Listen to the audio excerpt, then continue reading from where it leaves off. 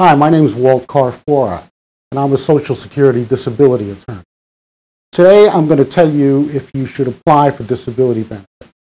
Whether you're likely to qualify for benefits depends on your age, the amount of education you've received, and the type of work you've done, and your medical condition.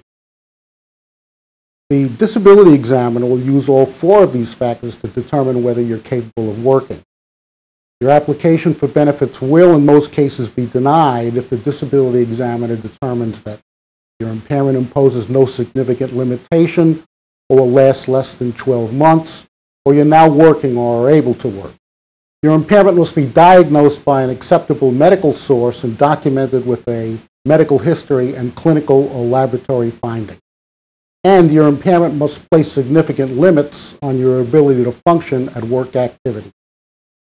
The younger you are, the more education you have, and the less physically demanding your recent jobs, the more limiting your disability must be to qualify you for benefits.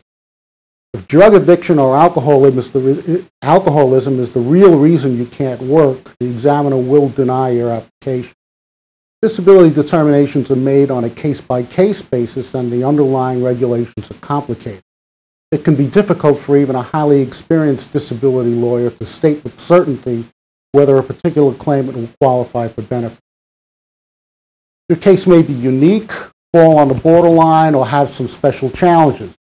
That said, here are some general eligibility guidelines.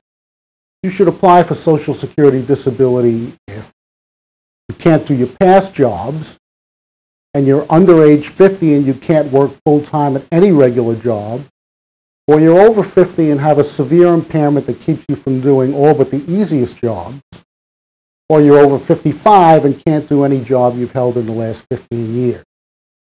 Hope you found this information helpful.